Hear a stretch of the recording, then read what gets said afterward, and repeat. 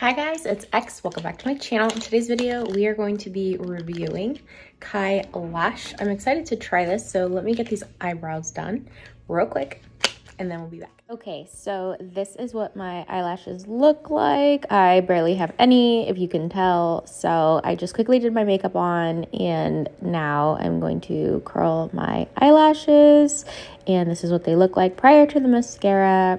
So here we are. Let's start applying this mascara.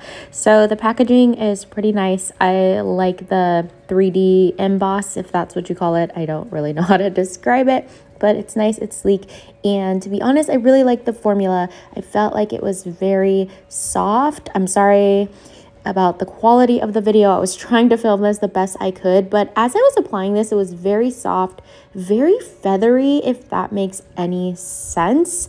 But I actually really like the texture of the mascara. This is what it looks like on. I'm going to give you a side profile view of my lashes now with the mascara on. Okay guys, so my thoughts on the mascara is it is very, very soft. I did 2 coats.